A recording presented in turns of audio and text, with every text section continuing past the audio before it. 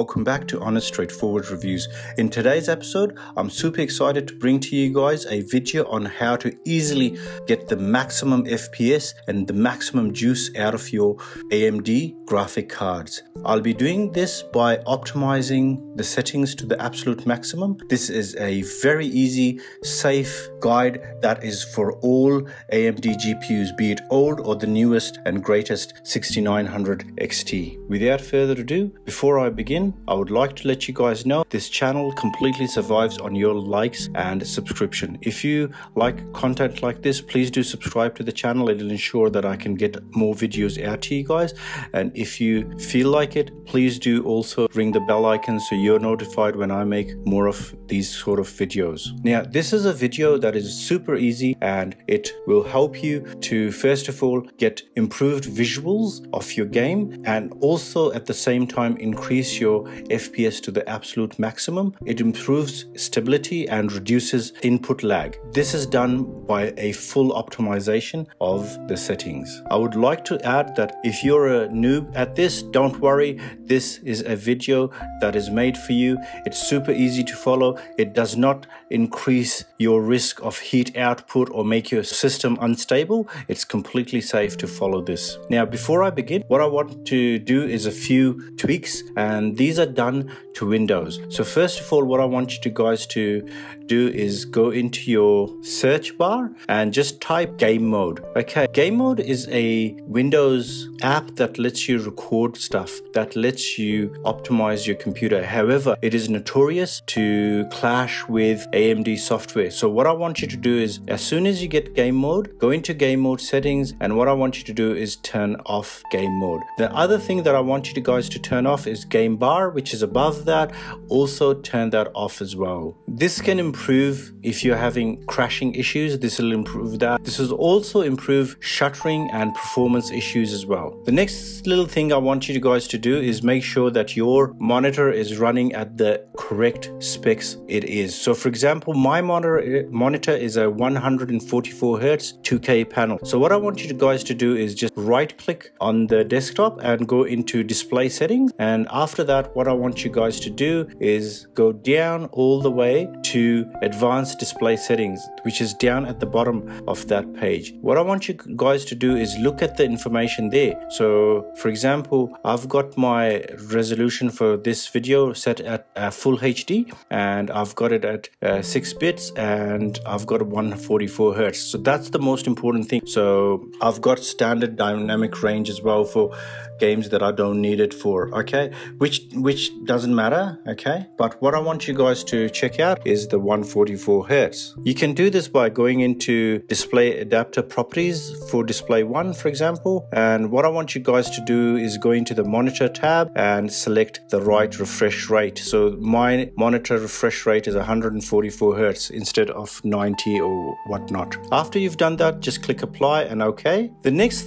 little trick that I've got is a little tweak. It's called ULPS, ultra low power state. By turning this off, you'll be ensuring that the GPU doesn't enter this state. When it does enter this state, it can cause a lot of stuttering and a lot of throttling to the FPS as well, which is not what you want. Okay, so what I want you guys to do is again go down to the search bar and just type regedit. So after you've typed regedit, there should be an app called Registry Editor coming up. Click on that, go on to key local machine, okay, as I have, and press Control Find or go into Edit and Find and type search for ULPS and find next. You might not have this. In that case, that'll be great. You don't need to do anything. However, I do. I have to change it. So when it's found it should say enable ULPS. What I want you guys to do is just double click on that and change the value to 0. After you've done that, just click OK and cancel out of that screen. For any reason, if you need to revert back to the old setting, you just need to go in there and put 1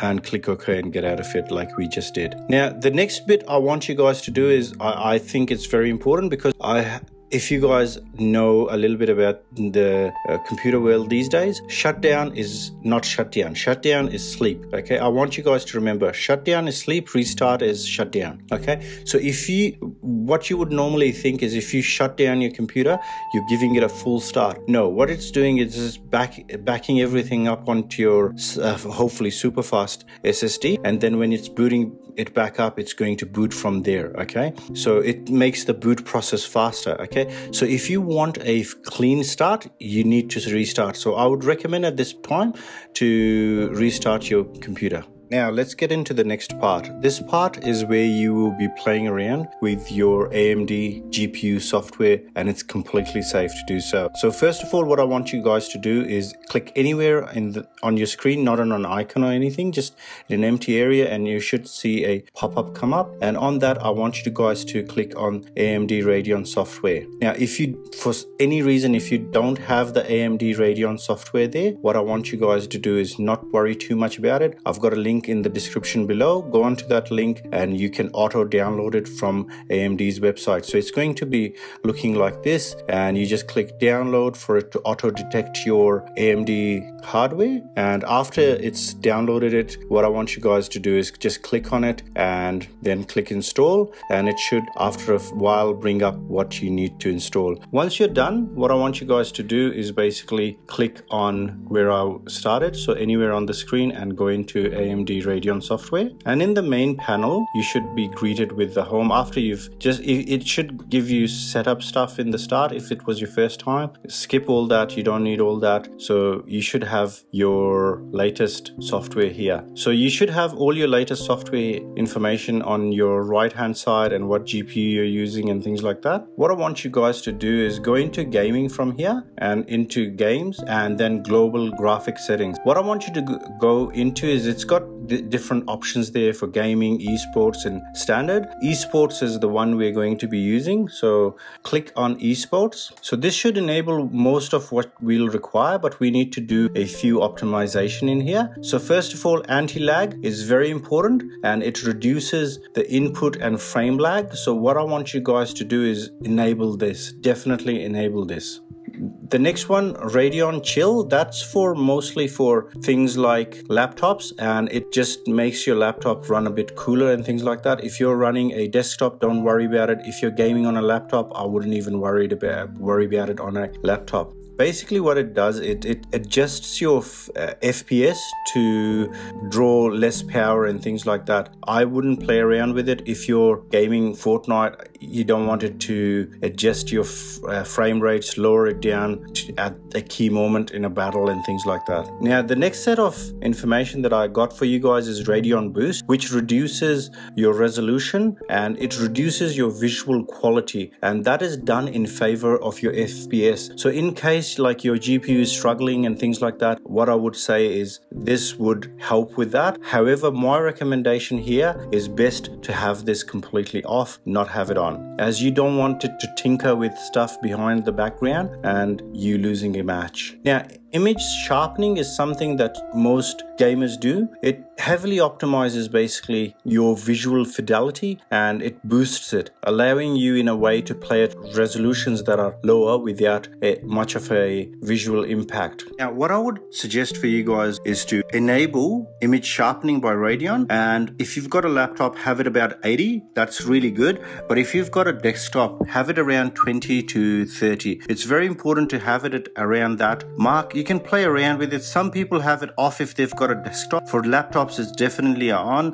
I prefer it on at around 30. Next one is vertical refresh or VSync. Okay, have this off. Okay, always off, not off unless this, on unless that, always on, always off. The reason for that is what this does is it actually locks in your refresh rate. Okay, and that increases input lag. So when you're playing with your mouse or controller, it actually has has an input lag, and also it introduces a lot of other problems as well. So completely off, guys. Now what I want you guys to do next is navigate down to the advanced on the left hand bottom, okay, which gives you more options. So first of all, what I want you guys to do is mostly leave everything as is, okay. So anti-aliasing, use application settings, anti-aliasing method, multi-sampling, and the morphological anti-aliasing, leave it at disabled. Astrophic filtering is disabled as well. Best to do with that is just to enable it inside the game and see how you go with that. Personally, I don't need it. Now, this is very important. The texture filtering quality, what I want you guys to do is change that to performance. Surface format optimization is going to be enabled. Now, this is where the most important place is, where you get a lot of frames and it optimizes it. Okay, so tessellation mode, what I want you guys to do is override application settings and the maximum tessellation level to switch it completely off. Now, next one you'll have is OpenGL triple buffering, okay? Switch that to disable, you don't require that. Now, some people even might have a option to enable 10-bit for your monitor. I have, you can do it as well if it's stable. Sometimes it makes it unstable. For me, it's very, very stable. I love 10-bit, so I turned it on. Now, resetting shader cache. What I would recommend to you guys is to reset your shader cache after you've done this for the first time, and then to reset it every month or 2 months, or at least once a year. Because what that means is if you're playing through games a lot, so for example, if you're one of those guys who got time on his hand and smashes a game out within a month and finishes it and never plays it again, reset that once a month. But if you're a person like me who hardly has time, and I'm playing Death Stranded for like 6 months now, resetting that every month would be counterintuitive. So what that does is it just gets rid of everything from the previous game that you no longer play, and yeah, just gets it a little bit fresher. So I don't want that because I'll be playing that game for a year. I reset it once a year. Now, next thing I want you guys to go back up next to graphics, go to display. Okay, first of all, you've got the option is it Radeon FreeSync. So if your monitor has this capability, I would like you to turn it on. However, there's a few different views on this, so I'm of this view as well. So for example, if you're playing non-esports games, so if you are playing at a high setting, so high visual settings, not performance, okay, so high visuals and things like that, 4K and all this, I would turn this on, okay. However, if you want to play esports games and things like that, and you don't want visual tearing and all that, and you have a monitor that supports high refresh rate, I would turn this off. For example, when I go and play games that require high FPS and response rate, because what FreeSync does is also make your responses a tiny bit sluggish, so I turn it off for esports. Now, next one is virtual super resolution. I don't need this, turn this off, it's useless. Next one is GPU scaling. I don't want your GPU to be scaling anything unnecessary. It provides lower input lag if you turn this off, so go ahead and turn this off. However, if you use like black bars or stretch resolution for your monitor, leave this on because it'll disable those if you're using them. Now, next one is scaling mode. I would like you guys to put this to full panel. Very bright is something that a lot of people like playing with because it gives you different visual effects. It does not take anything out of your performance, okay? So it does not affect your performance at all. So this is like a bit like HDR, okay? So enabling HDR doesn't do anything to your GPU. It doesn't put more stress on your GPU. So very bright is like that as well. I have it disabled. I don't like playing with those kind of things. So now on the right side, you've basically got custom colors. So if you can enable that, you can temperature control and basically take over control of everything. This is your personal preference, okay? So if you like doing this and you like playing with it, go ahead and do that because it does not affect your frames per second at all, okay? I don't touch it. I don't like playing around with it, and also doesn't do anything to your input lag. Now, the next thing I want you guys to do is scroll up and go back onto the tabs and click onto video, which is next to display. For myself, I've left it at default because I mostly play games on this. This is for what kind of videos you play. So if you're playing videos of sports like soccer and things like that, I would have it on sports. If you're watching movies and things like that, you can have it on cinema and things like that. So I just leave it on default. Now, what I want you guys to do is skip hotkeys, device and things like that. Go into general. General is basically just for people who want to have a a visual matrix, so of the GPU and CPU and things like that. So basically showing how your GPU is doing, the fans, the cooling and all that. So if you want to have that information being shown to you, just enable show matrix overlay, and that's basically it. And then you can play around with how you want it, transparency, where you want it. On the top right hand corner is default, but you can have it anywhere on the screen you want. Now next, after you've done that, what I want you guys to do is go all the way up and look at the performance tab. Click on that and it should have the matrix tab there. Now here is all the information that you can see in regards to your GPU, but also your total system, so your CPU and RAMs and things like that as well. And basically this is really useful if you're troubleshooting and you're overclocking and you just want to find out what's going on. Especially this is useful if you're experiencing any sort of throttling or stuttering and things like that. Now this is the tab where you